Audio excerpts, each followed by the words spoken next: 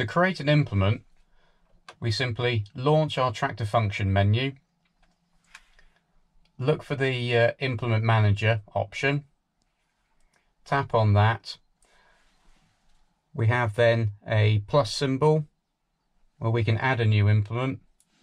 We can then give it a name, press the green tick, and brings us through to this page here. As options then, I have my working width of the implement, I have a half working width, and now I have from the link arms to the working element of the of our implement as well.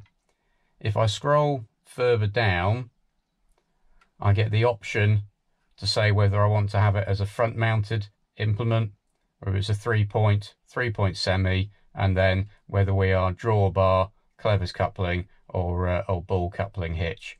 If I say that it was a semi-mounted machine, if I scroll back further up, I get another option. So I get a measurement going from my drawbar through to the pivoting element of the implement that I could put extra settings in.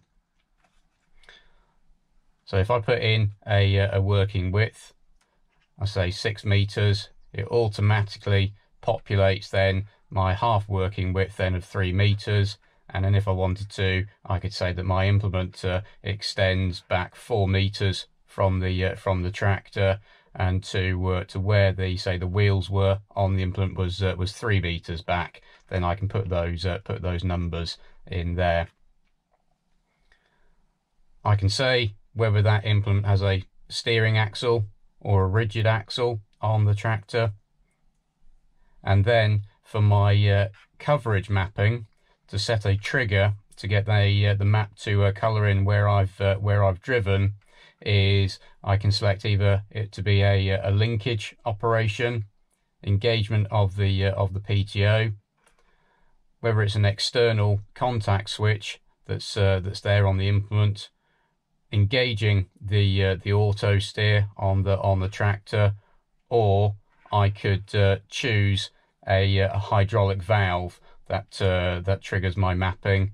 And once I've selected my valve, I can say whether it's going to be doing a positive pressure on the negatives, so dropping the implement, or putting the implement into float, and then I can do the reverse to stop the implement mapping. If I have an implement on the back of the tractor that wants to pull in one direction, be that say a soil engaging implement with discs, and it always tends to pull to the left or to the right of the tractor, the way to compensate for that on the guidance is to actually alter this center distance on the setting. So if it's moving one way, I can drop down on the figure. So if I say call that 2 meters, we can see the implement has shifted to the left of the tractor, and therefore then if I increase that figure, so if I put it to say 4 meters, we can see then it has moved it in the opposite direction out to the right hand side of the tractor there. Yet my working width is still kept at 6 meters. If I want to create a front and rear mounted implement on the tractor for the guidance, say for argument's sake a front and rear mower combination, the way I go about doing that then is I hit the plus button, label up my front mower.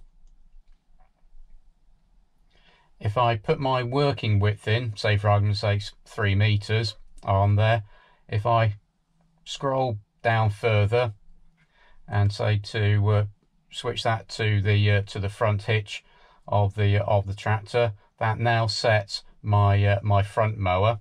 If I return back, so we can see now we've got a front mower in here. If I hit the plus button again, add in a rear mower, put in my working width, say for instance again of 3 meters, that's now set a front and rear combination. But if I look at the screen, it has put the front mower obviously nicely on the front of the tractor, but it has put the rear mower straight behind the tractor. So for my weigh lines, it would always be setting them out for 3 meters. So the way to resolve this, if we come back into our implement manager, if I go to the settings for my rear implement and I want to shift that out to the right hand side, is what I can do is, if I was to measure from the PTO to my first cutting disc, is I add that distance on to my total working width. So say for instance it was a 1.5 meter distance, is in here is adding 1.5 meters to my 3 meter working width would be 4.5 meters. So I put in a figure of 4.5. Now when I go back to the guidance screen, we can see then that it's shifted the rear mounted mower completely out to the right hand side, and then if we were using the auto steer in the field, it would put my guidance line right down the middle, taking into account then effectively I'm working at 6 meters. If I want to create an intentional overlap for my implement, is I've got my implement set here and it's got a working width here of 6 meters. But if I wanted to give myself a bit of overlap on there, is I tap into this box up here, and say for instance then I wanted a 10 centimeter overlap, so I just put in 0.1. hit the tick there, and you can see then the screen has showed then that I will now be overlapping on my previous pass by 10 centimeters.